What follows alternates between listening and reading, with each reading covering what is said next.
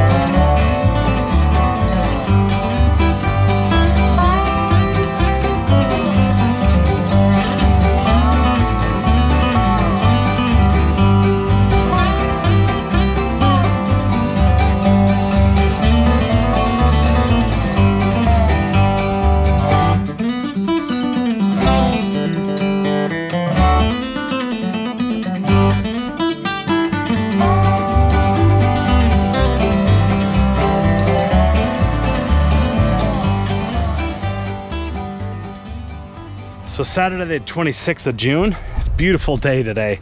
Weather's good. We got a little bit of rain yesterday, not very much. We've been very, very dry and hot here. It's been a good long while since I've mowed the lawn. I bet you it's been about 8 days or something since I mowed the lawn. I did use the PGR application, so that has helped quite a bit. I didn't mow the lawn because I had a surgery and the doctor told me to take it a little bit easy, so I just didn't want to go for it. I did clean up the tree here. I think in the last video or something I showed that I had the tree here. Got it mostly all cleaned up into the dumpster trailer, then I hauled it away. I did spring a leak over here and I had to do a patch job right down there. So that's patched and ready to go.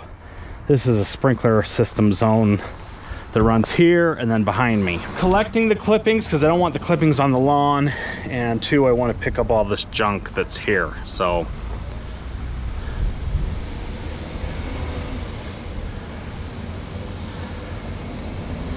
anyway, all these people coming by, all these cars, people, cars coming by, it's crazy. So we're getting ready for the 4th of July, the 3rd of July. The festivities for the 3rd of July will be next week. Hopefully I can get my lawn in tip-top shape, looking nice. So I'm just mowing this sucker and it's creating lots of clippings because it's quite tall, probably mowing a good inch off. Got the height of cut set to 0.55, which I love. It's a great height of cut. So I want to make sure to display my birds because they all matter, and I'm grateful to have these birds. This is gonna have to have a double cut. I'm rolling it over because I've waited so long to mow it. I'm mowing it and it's just kind of rolling over the grass. It's not cutting all of it. So if I come back on the same exact stripe in the opposite direction, gives me a nice good cut. So I don't have time to go back and forth like that on the same stripe. So I'm gonna just do a double cut. Here is a prime example of the lawn being tall and the grass getting folded over. So see this? I've just been over this section right here. You can see all these long pieces right here. It's so tall that it's folding them over and only cutting off of maybe 3/4 of the blades of grass here. It just folds them over. See some of these blades of grass that are all folded over, and then if I fluff it up like this, you can see all the hairs that it didn't end up cutting off right there. It's just weird. So you can clearly see right here that I'm gonna have to do a double cut in order to get everything all cut. But we want a nice, even, smooth cut. Check out how thick this is, okay? See this? It's so incredibly dense and thick, you can't even see the soil. I mean, if you really dig at it, you can see it, but if you pull it like this, you cannot see the soil. If you cut your lawn short and tight like this, it tends to just get really, really thick and dense, which is really nice. It feels like carpet. It's such an awesome feeling.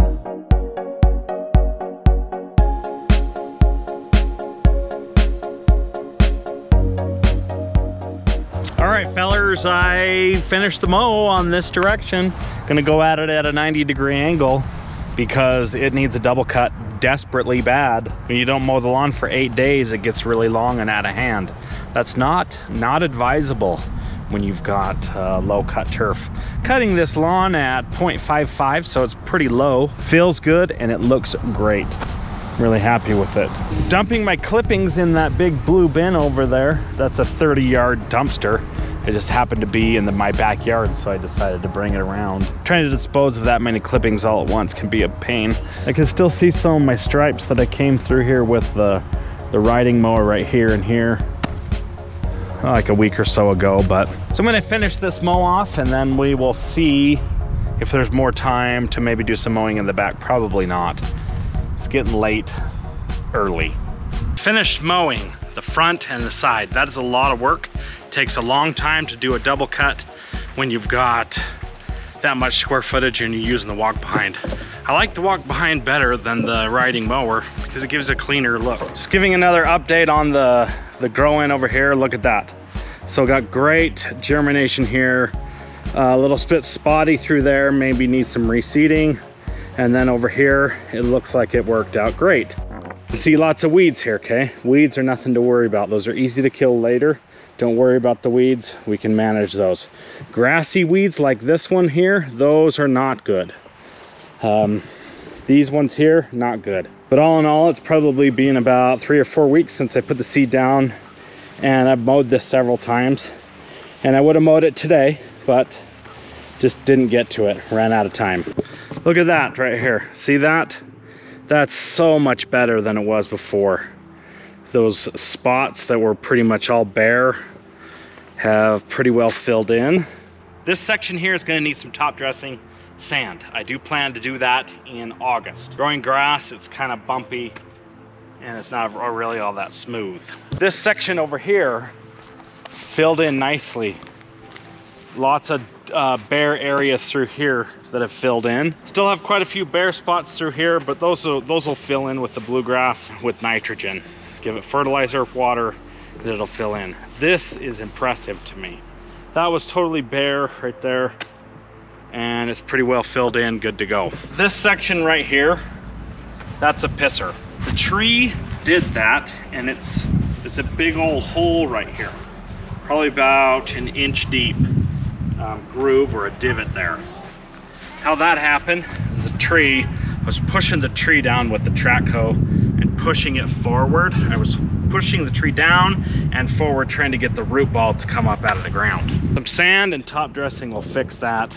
This is pretty bad here. This got really compacted. This is probably down 2 inches or more. Right here, right here. So I'm not sure exactly how I'm gonna try to fix that. I probably will get it really wet, really wet, and try to lift it with the pitchfork, like with a divot tool, okay? That's what I'm gonna try to do. The top dressing will definitely help sand. So here's the aftermath of the tree, taking it out. I am happy that it's gone. My irrigation got a little bit jacked up. I did have a little hose spigot right here, and the fitting broke, kind of like what I had over there. And so I fixed that up and took the fitting out and took out the hose spigot. So I'm probably gonna turn this into lawn, and then I wanna plant a tree right here and then another tree right here. I still want trees here, I just didn't like those trees, okay? Those ones are junk. It was really hard to tear those trees out and the ones behind the camera over there. It was hard to do that because those trees do provide shade. They do provide privacy from the neighbor. I'm gonna miss those trees, but I'm not gonna miss them at the same because those were junk trash trees. I hated those trees so much. They're so terrible. The kids over there doing the lemonade stand, they set up shop over there and then they make about 50 bucks. This spot here, I'm not exactly sure what happened. I did put some of the tree killer. It's called Total Vegetation Control. You can get it on Do My Own. That's what I use to kill the tree. you use a hatchet and hatchet the tree, and then you squirt some of that stuff in there, or you put it on the bark and it kills the tree. So I had a little bit of a root growing up and the tree coming up from here. So I used a hatchet to create a wound in the root there, and I sprayed that stuff in there, the juice, and then I think it killed all this grass right here. I don't know what happened, but this section right here, it just kind of killed or stunted the growth on this grass right here. I'm not sure exactly why or what, because I didn't get any of the juice on the grass. I just put it right in this spot right here. If you use that total vegetation control, it's a sterilizer, so it's not the kind of stuff that you want to use unless you're wanting to replace your soil there. Look at these guys here. See that? They're just having so much fun. Older couple just having the time of their lives out on one of those side-by-sides. Those are fun, but I prefer to be on a dirt bike or a four-wheeler. My dahlias are looking good. I don't have a lot of blooms quite yet. I only have this one bloom right there so far. That's Tutti Frutti, but I've got a lot more coming. There's tons of blooms on this plant. They're just about to sprout. There's one that's just about to go. This one's Cornell right there. That one's just about to go. Can't go wrong with a nice set of flamingos.